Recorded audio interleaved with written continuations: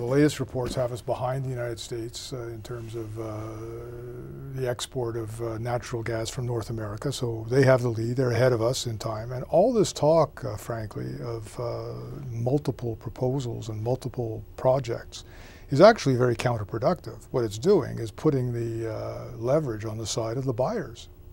I mean, if they see all the, if they're negotiating with all these potential proponents, they've got us over the barrel. I mean, I understand why politicians want to sort of talk about the sizzle and the sexiness of all these proposals and all that, but we'd be much better off saying that maybe we'll have one, or maybe we'll have two, just from the point of view of leverage and negotiations. You know, we shouldn't forget, we had these same sorts of negotiations with various Asian countries over Northeast coal. Northeast coal. It's really a replay of that.